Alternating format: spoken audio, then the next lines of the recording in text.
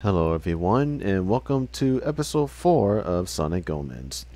Previously, Sonic and Tails were doing some diamond hunting. Sonic had to climb a big ass tree to get one, and a lot of crazy shit happened with the Chaos Diamond, and now Shadow enters the fray.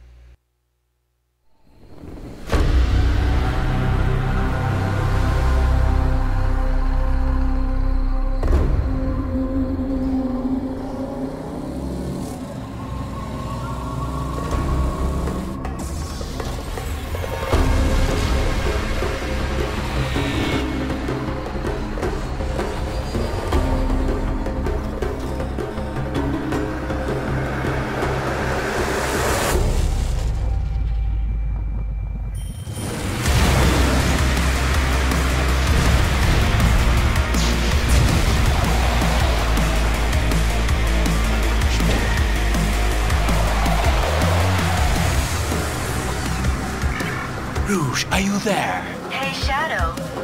Why did you leave immediately? You could have come to my office and said hi. Didn't have enough time. Where's the objective's location? Well, you're on the right track. Is there any information on the incident that happened there? Uh-huh. I found out that the outbreak was from 2 Chaos Emeralds. Apparently, the stones were out of contact for way too long and started causing havoc. Shadow, are you listening to me? Yes, Rouge. Continue tracking my signal. I'm on my way.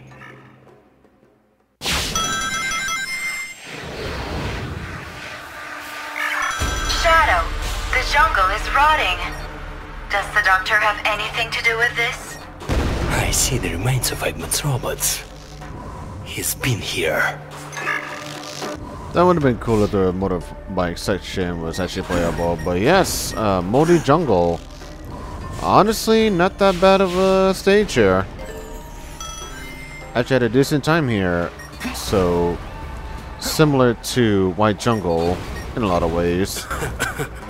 Where did this damn fog come from? Similar to White Jungle in a lot of ways. Not that much of a emphasis on speed here. And the platforming is not that bad either, so... I mean, this stage here is not perfect, because it is due to near precise platforming, but not one that I would think is egregious enough where you have to be that precise. So in sections like these, yeah, like this, boosting is a-okay, but for, you know, platforming sections, what it used to be. I do not recommend boosting at all, especially around areas like these, on these pillars here. In fact, if it comes down to it, resort to Chaos Dash to get better distance. I honestly don't recommend boosting in this area at all. So for the time being, just make you use the Shadow's double jump here and all the terrain, and you should be good on sections like those. And also homing attack on these plants here. I actually found footage of him homing attacking on these, and it's kind of funny because as he was homing attacking on these, he started looping around one of them. I don't know why that is, and I am aware of some of the glitches of this game, but so far with my experience, the only gripes I have with it are some design choices. I mean, just look at the tree palace. Oh dear God, the tree palace. I mean, I know I made it look like next to no problem at all, albeit the poor rank and the backtracking trying to get that one red ring, but yeah, no, tree palace. What the hell were they thinking? That is not how you design a tree level. But here, I actually dig what this whole area was about. Hidden switches to raise platforms and relying on, yeah, these to traverse through from one area to the next.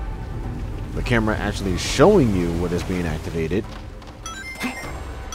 And I don't think it's... These columns look like they can be raised somehow. I don't really think that this whole stage is difficult that much. At some points, it is possible to just move around leisurely. And yeah, oftentimes there are those where you gotta watch your footing, especially on areas like these. Yeah, and I think, yeah, had a bit of a problem trying to get on a vine or a rail to ride on. But, yeah, other than that, not that bad, and I don't think it's that easy to get lost either.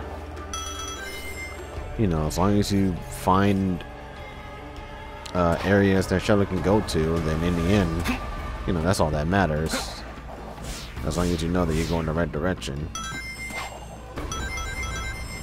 Yeah, I think it was around here where I saw that footage of him just circling around those plants. Hilarious stuff. And I know that when it comes to platforming, puzzles aren't really the best genre to mix with. Currently, that recently. But, yeah, honestly, oh geez. Yeah, that one took me by surprise, trying to get those 10 rings.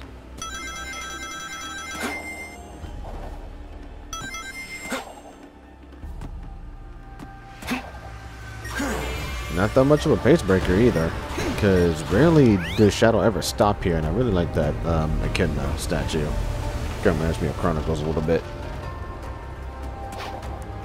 And also one thing I do like about this soundtrack in particular, I don't know if it's the same sound, but I think it borrows a sound from the vocal yell that you hear from Green Cave from Sonic Riders. I figured that was like a nice touch to the soundtrack itself, being a, you know, jungle area and all. So though it has a great emphasis on platforming and not much speed, I still dig this. Like, this is not a deal breaker by any means. Not even the poison fog mechanic that they do here. You approaching me? And here, yes, perfect use of Chaos Blast right here. I said it once and I'll say it again. This is Shadow fully realized, and Chaos Blast! yeah, scenarios like these actually prove it. So as long as you know how to work this guy, you should have next to no problem at all. I don't think he ever took damage here either, so I like this part of the song here. Yeah, so even so much as boosting a little, I still think that the message, maintain your boost as you will need it, would have been nice to have here, because I honestly don't think that boost is that much of a requirement. Unless he's going for the home stretch, like right here. Not a bad stage at all.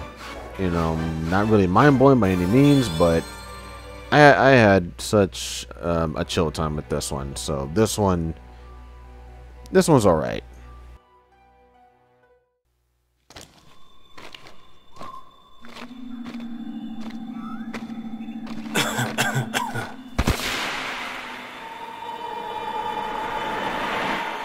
This vision again.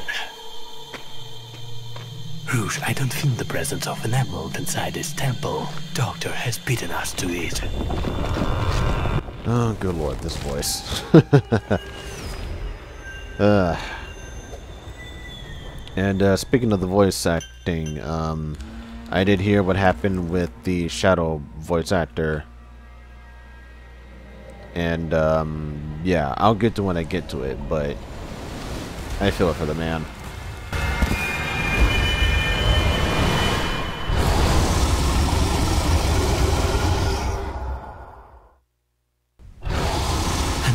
monster hungry for a Chaos Emerald. Why am I not surprised? Yeah, why am I not surprised either? Probably because he actually deep down enjoys fighting monsters like these.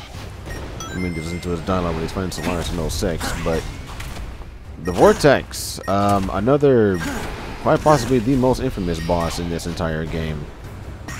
But the best way I know how to handle this guy is using homing attacks when it's not using its hands, and when it is, rely on Chaos Spears to attack from the distance. The one thing you gotta watch out for is when it starts using its hands, because it really knows how to use them hands though. The water's rising. I need to get out of here fast. This ends the first phase of the fight, so now he's gotta get the hell out of here with quick ease. And I'm also kind of curious what will happen if Sonic were to fight this thing, because Shadow can actually have not that much of a hard time due to his Chaos abilities, specifically Chaos Spear, because just having the charge shot and getting close enough to it is enough for the Chaos Spear to home in on the weak point. So I think this is where it becomes essential to use Chaos abilities to This is taking long enough. It's time to end this. Get high ranks. Also, one thing I didn't really talk about, and that is focusing. By clicking down the, I think it's the left stick, you can focus on the boss. But this presents somewhat of a problem because the game doesn't really tell you if you're focusing or not besides the camera angle. Like a simple reticle or a lock-on would have been nice. But yeah, that part of the fight especially is quite infamous because you gotta make sure that you're away from him in order to make this fight as smooth sailing as possible.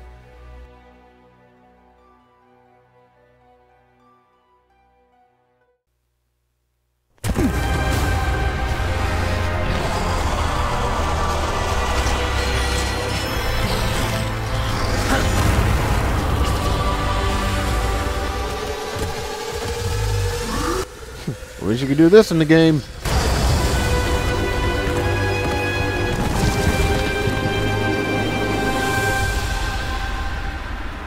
Rouge, are you seeing this?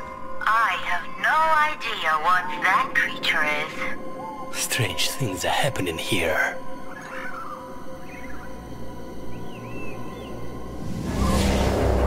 Doctor. I need to follow him.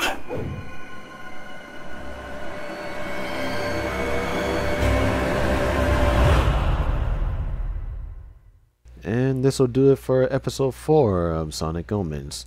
So please stay tuned next time where Shadow enters the cat and mouse game as he chases after Eggman.